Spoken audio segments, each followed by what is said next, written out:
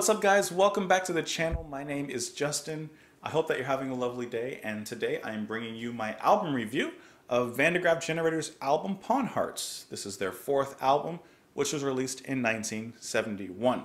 Of course, as with most of my album reviews, you can go down in a playlist I'll link below and listen to my first listens to each of the songs on the album and get my initial thoughts and reactions.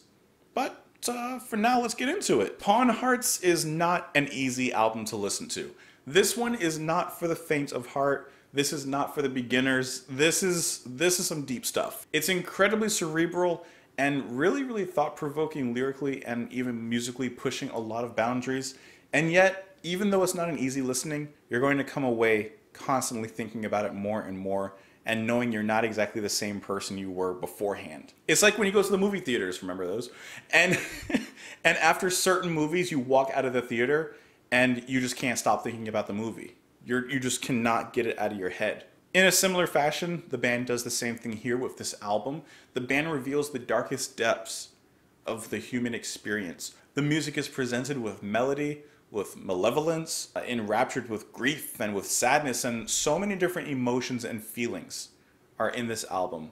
And like I said, it's quite a ride, and when the ride is finished, you don't know where you are. In some ways, the reflection of the human experience in the album reminds me of Richard Matheson's album I Am Legend, in which the main character is in a dystopian setting when mankind is pretty much all but gone, and he's hunting and killing these vampires that are just hunting him down, and they're murderous and they're bloodthirsty. And yet at the end, we find out that these vampires aren't as murderous as they initially seemed, and that they're actually working to rebuild society, and that it was in fact the main character who is the monster, who is the legend in their minds. While many of the tones and the words in the album may sound harsh or rough, it actually nicely captures these ideas. It's coldly calculated and yet burning with intensity. There's a strong poetic presence as well as a mathematical menace. The album even feels somewhat Lovecraftian in all of its themes, its writing, and the darkness in which it presents itself. Themes of dread, of the unknown, or perhaps what has always been known in the human soul. And I think that that is the most interesting thing, and perhaps the scary thing about the album, is that it puts into words and music feelings and emotions that we all have, but perhaps are indescribable otherwise. The first track, Lemmings, including Cog, opens up with us standing at a precipice about to watch a story unfold, and this one won't end on a cliffhanger. Hamill lightly dances around on the cliffs. He dances around in the intro, just kind of floating on everything before the piercing music comes in with sax and much more enraptured vocals. Organ and sax are incredibly dizzying and dramatic here. I think one of the underrated things in this band is the complete picture of the musicianship. Yes, Hamill is quite capable and excels in what he's doing with his emotions and his vocal performances, but let's not forget all the other members who are pulling just as much weight. Drums, bass, guitar, fripp, organ, all of these things are just blazing. The wave-like movements of the track carry many different moods and varying emotions of varying degrees. And then there's this really frightening moment about halfway in the song in which the devilish guitar screams and it marches into this machine-like breakdown. It sounds like rusty gears being turned past their breaking point. It's really one of the coolest moments in this whole album. And then out of this, we shift from this heavy grinding riffage into a little bit of respite. Organ plays a dominant role in just how mental this whole section is. And yet everything slowly transforms into this chaos-tinged kind of jazz movement. It's incredibly abstract and difficult, but at the same time, as I mentioned at the outset, like a lot of this album, it is incredibly rewarding. It ends with the band slowly breaking down and disintegrating into the shadows. I think the themes presented in the song are also really interesting. You know, ideas of mob mentality and blind faith, following the crowd. I like how we stand at the cliffs and watch these events unfold as these other lemmings, these other people are mindlessly jumping off the cliffs. And even though the main character and ourselves, we know that all of us and all of them will eventually die, why are they doing it so soon? I love the lyrics, "I know our ends may be soon, but why do you make them sooner?" There are some very thought-provoking lyrics in here. I love that. What is the reason for their deaths? What is the reason for their early graves? We move into the next track, Manerg, which is my favorite track of the album. Spoilers. I don't know why I should hold that back from you. I love the gentle piano that leads us into this melodramatic masterpiece with Hamill coldly proclaiming, "A killer lives inside me." Now, if that's not a line that'll get you into the song, see the exit, because that's a great intro line. That will jump you right into the story.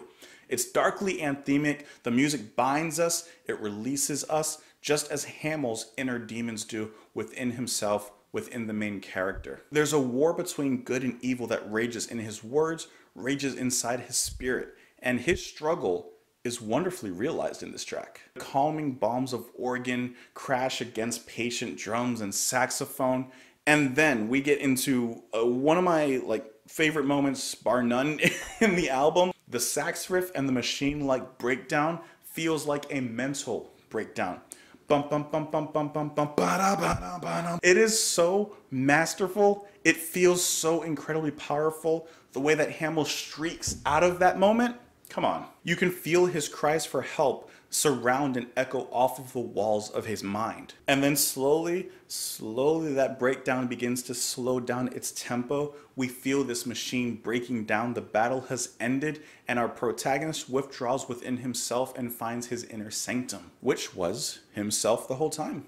This section extinguishes the flames which were burned beforehand, and we are granted reflection alongside with Hamill. It's here that the gorgeous melodies from Jackson and Banson float and drift, making us feel like we're in a dream world. Then a bit of a musical revelation occurs as the main character understands that he is just a man with hands and the ability to be used for good and evil.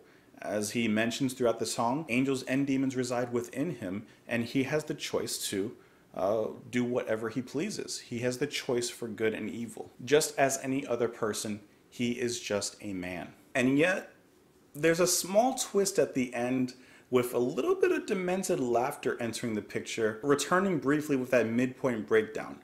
Perhaps there's more to this story. Even though the first two tracks on this album are epic in their own right, we move into the main meat of the sandwich. We move into, I almost said the bologna, but this is turkey, ham, roast beef. Choose your meat, not bologna. No. This is roast beef. Honestly, I believe that this song is 100% totally unique in the musical realm. I can't imagine another band putting a song like this together. I've heard epics, Close to the Edge, sure, Supper's Ready, all that stuff. I understand that. But A Plague of Lighthouse Keepers sounds like something never ever heard before, and I can't imagine hearing after. Unless Graaf Generator just decided to record it again. I would like to say that this album and this song would be massively influential, and maybe it was, and maybe it is. But as I said, I can't imagine anything coming close or touching the musical drama, the lyricism, the storytelling, as Graaf Generator did in this one. How can you put into words, into a story, humanity? A mystical and psychological web is spun as this story of this lighthouse keeper and the ghost which haunts him is woven for us. I think to a certain point the music in this track is indescribable. I think the band is really on fire here.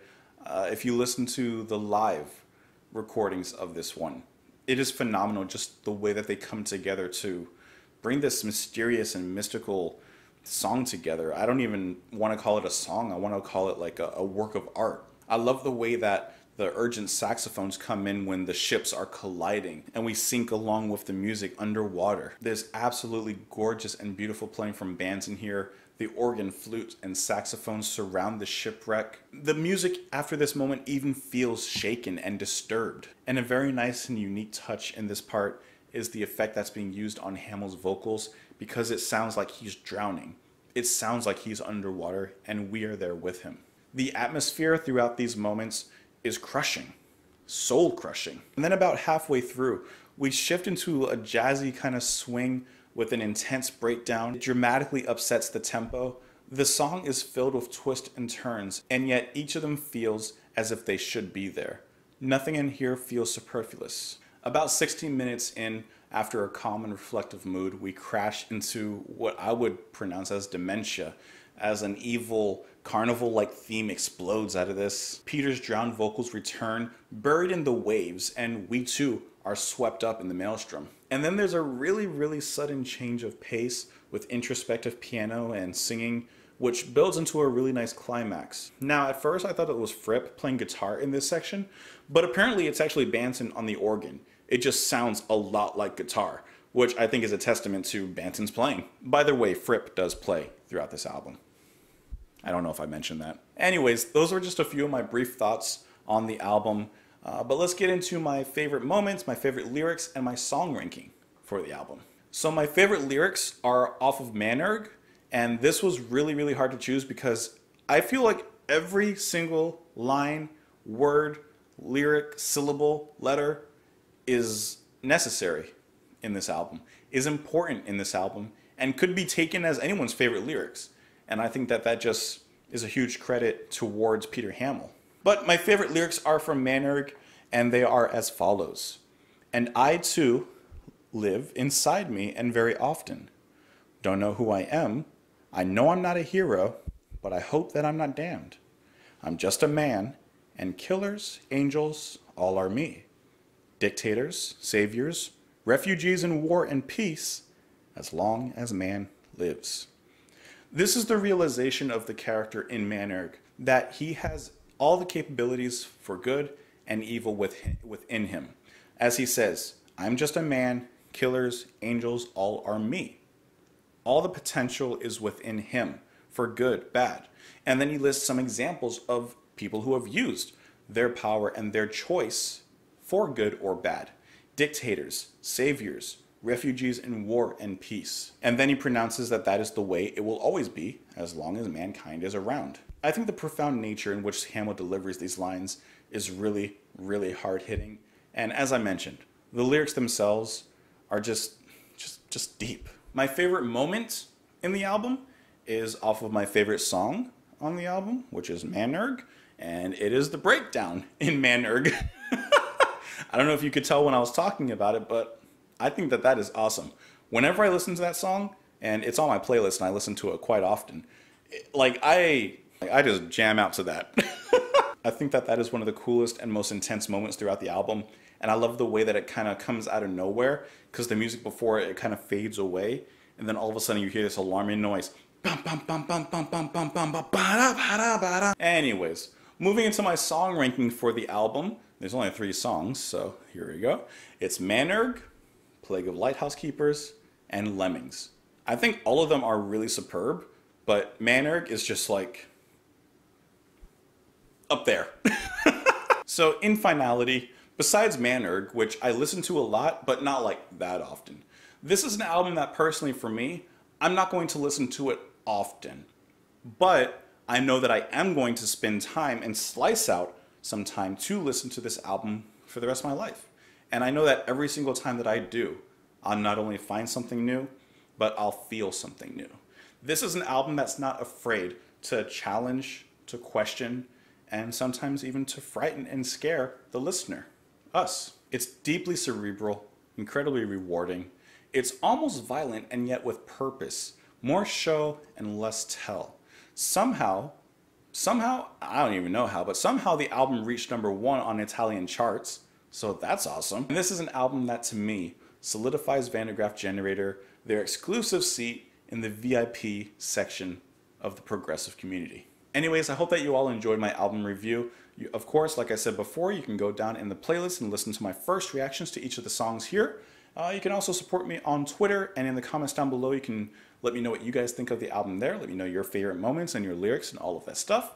You can also support the channel on Patreon if you'd like. You don't have to, but it definitely helps out. And otherwise, I hope that you have a great night, guys. Thank you so much for being here. Bye.